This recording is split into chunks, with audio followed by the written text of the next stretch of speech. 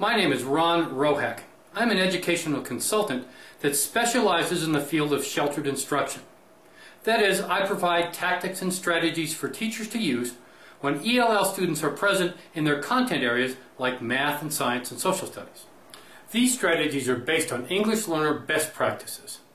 These best practices are based on research such as the Sheltered Instruction Observation Protocol, or SIOP, a professional development model developed by the Center for Applied Linguistics, as well as years of classroom testing in schools across the country.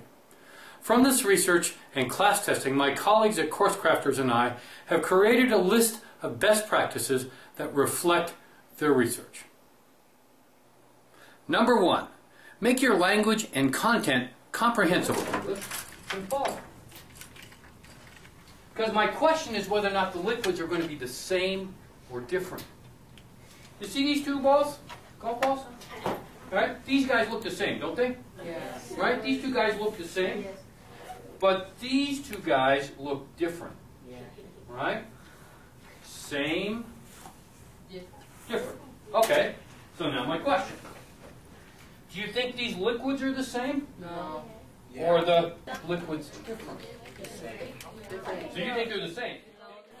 Number 2, provide hands-on activities. For me, this is the engine that drives the classroom. Our third idea is to include interactive instruction. Interactive lesson planning promotes active participation and promotes multiple pathways for discussion, teacher to student, student to teacher, student to student. Whiteboards and cooperative structures like numbered heads together and think, pair, share maximize student output. Number 4 is to make sure that you include a language objective with every lesson. Language objectives for content specialists don't necessarily have to be profound, but we do have to pay attention to language development every day. Number 5, use scaffolding strategies to meet the needs of all EL students in your classroom. And tell me something about the bear, Vanessa. What is he? Tell me something a word that would tell me something about the bear. He is brown, Andy. He is...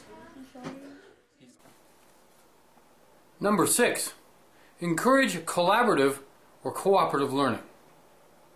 Students put their heads together to solve complex problems.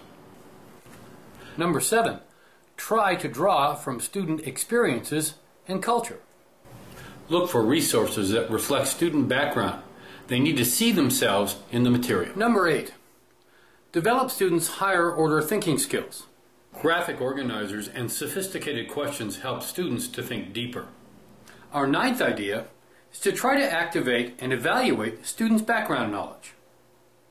Use this kind of tool to determine what students know prior to an activity. Revisit it to see what they've learned. And finally, our 10th idea is to try to build in some ongoing performance-based assessment. Compiling performance-based assessments can be a remarkable set of tools for measuring students' performance. Make sure the rubrics that you use in design are clear and fair. Of course, these aren't the only things to consider as you're planning your lessons. But keep these 10 in mind, and your student performance is bound to go up. Good luck.